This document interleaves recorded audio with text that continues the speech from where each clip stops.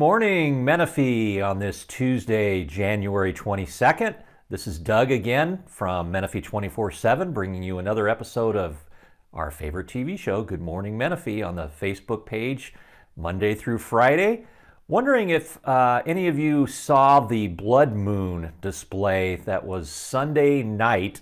I missed it. I must have forgotten all about it. But take a look at these photos that were sent to us by Bruno Stegman, and these are pretty amazing photos of the different stages as it went through the blood moon.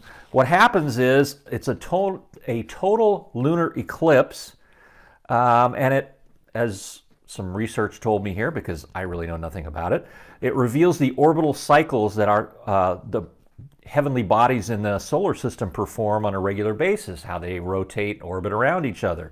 So lunar eclipses are a reminder that the moon's orbit is tilted slightly with respect to the Earth. For the moon to pass through Earth's shadow, which is what happened the other night, the sun must be opposite the moon on the other side of the planet. So we're going right in between these two bodies, and only during a full moon phase do you get a lunar eclipse like this.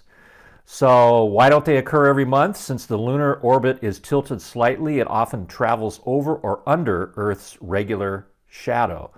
In this particular case, the moon traveled through the top portion of Earth's umbra, they call it, to produce a noticeable dimming over the entire face of the moon Sunday night and into Monday morning in some places.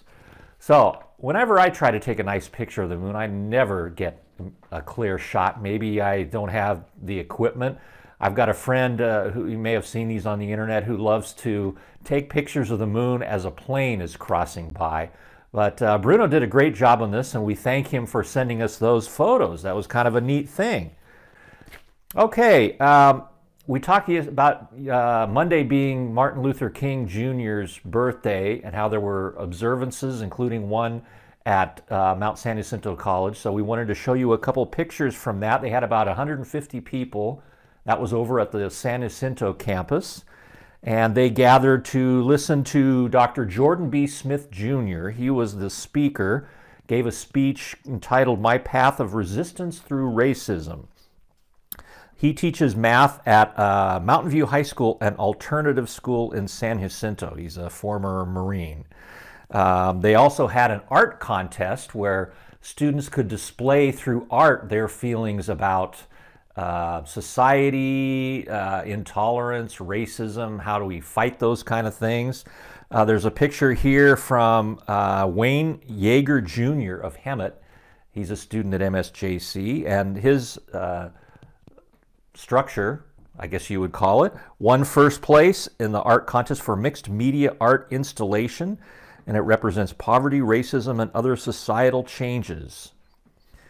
There was also a piece from Delisa Williams of Banning. She won honorable mention for her Dream Come True art that features Dr. King and President Barack Obama and First Lady Michelle Obama. You can see that kind of off to the side on this one picture. So we wanted to give you some highlights of that and let you know, as we try always to do on these 3-day weekend holidays, that they're more than just an extra day off from school or from work, that there are reasons that we observe these people. We've had a lot of holidays lately, so maybe we'll be back to the grind here for a while now. Before we go on today, let's take a moment to pause, and Tommy and I have a message for you. Take a look. Hi, Doug and Tommy here with Menifee 24/7, and we've got a message for you. Now, Tommy, if you wanted to get the word out about a business that you had in town, what do you think would be the best way to do it? Well, I could start social media, I could tell my friends, but the best option probably would be to find the biggest platform around town that could get the word out about what I'm doing and do advertisement with them. And is there anywhere that has maybe a reach of like 35,000 Facebook followers, 500,000 hits a month on their website, a morning show that gets a lot of views? I think there's one that I'm familiar with. It's called Menifee 24/7. So if you have a business out there and you want to expose it to more potential customers, Menifee 24/7 is the advertising platform for you. And we have a variety of packages. One thing you can do is sponsor one of our Good Morning Menifee shows. That'd be a great way to have a video inserted in our show. You can produce it or we can produce it for you. You can also have digital print ads in the newspaper, on our website. That's the way to go if you want to publicize your business in Menifee. So if you're interested, give us a call at 951-729-9875 or email info@menifee247.com and we'll get right back to you. Okay, we're back and we're talking about one of your favorite topics, the Scott Road Bridge construction.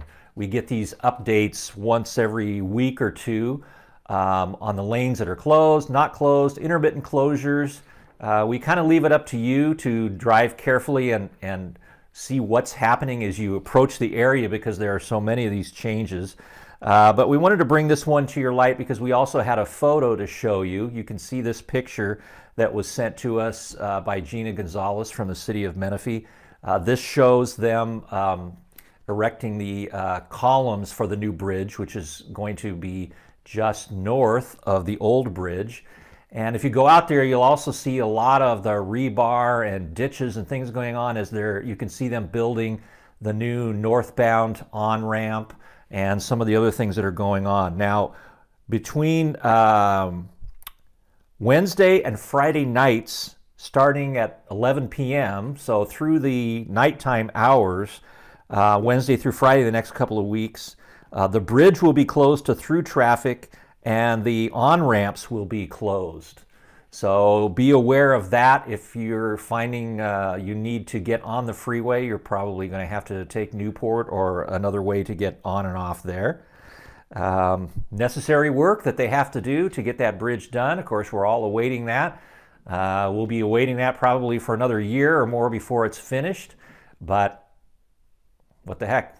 Got to be done, right? So everyone just drive slowly, take whatever routes you can to get around it.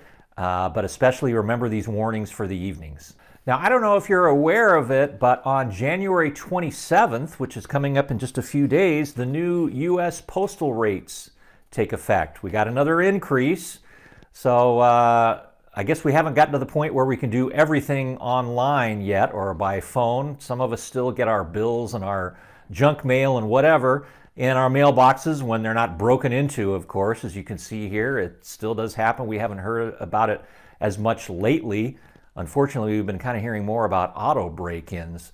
But as I've suggested before, always go out and get your mail before the end of the day. Make sure that it's safe. But now to send mail, the price of a 1-ounce metered letter is going up from 47 cents to 50 cents. And there will be some other rates increasing as well. So if you have questions about it, I would go to USPS.com. Make sure that you're correctly putting the postage on things that you need to get through. And if you don't want to do that and you want to do online, all you have to worry about is identity theft and viruses. So hey, things are looking up, right? That's it for today. Thanks for watching, and we'll see you tomorrow on Good Morning Menifee.